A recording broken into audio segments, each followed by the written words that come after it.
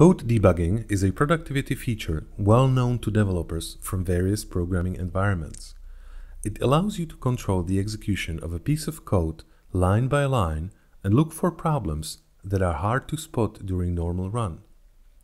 It's like playing back a scene in a movie, frame by frame, and looking for mistakes that would otherwise pass unnoticed. Code debugging in Designer works just like that. First, you need to set up some breakpoints in your code by double-clicking a line number and using a keyboard shortcut. These markers tell Clover where to suspend the execution and give you the manual controls. Then, run the transformation using the debug action. This is important as the following won't work in normal run mode. When Clover reaches a breakpoint, it will pause the component and Designer will switch to a debugging perspective. It's an interface that shows a bunch of useful views, giving you better understanding of what's going on in your code. Mainly, it opens up the suspended code in a separate tab. This is where you get to manually control the execution using functions found in the Run menu. Step into moves one statement further, or if it's a function, it dives into it. Step over executes the function and moves one statement further, staying on the same level. This action is useful when you're interested only in the result of the function, but not in debugging it.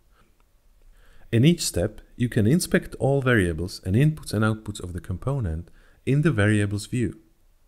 Now the big deal. As you progress through the code, line by line, you can see how variables get filled with values or modified.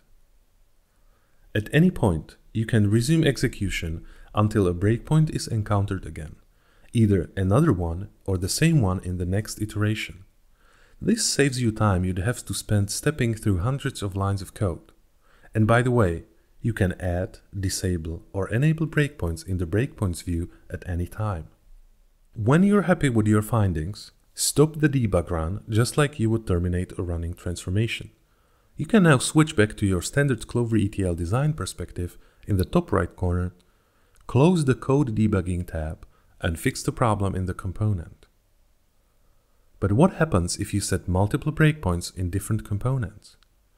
To understand that, let's look at how Clover pushes data through your transformation first. Think of the graph as a road network, data records as cars, and components as either junctions or toll gates. When a component gets suspended on a breakpoint you've set, Clover doesn't ban movement of all the cars in the network.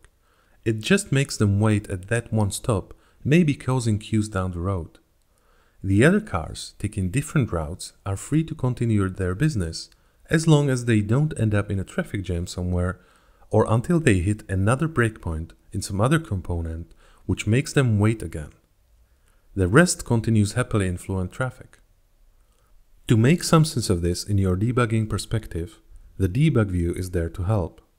A tree structure, referred to as call stack, shows you all currently suspended components and functions. You can choose which one you want to control simply by selecting it. Notice the code view and variables update accordingly. The control actions apply to the selection. So for example, I can remove a breakpoint here and resume operation of this component, clearing the traffic jam, while I focus on debugging the other one.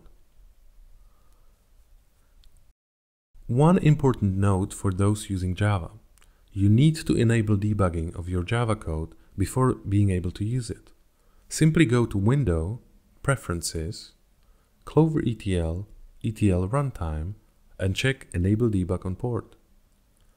After that, you will see some additional information in the debug view, plus you'll be able to debug Java code together with CTL in the same way.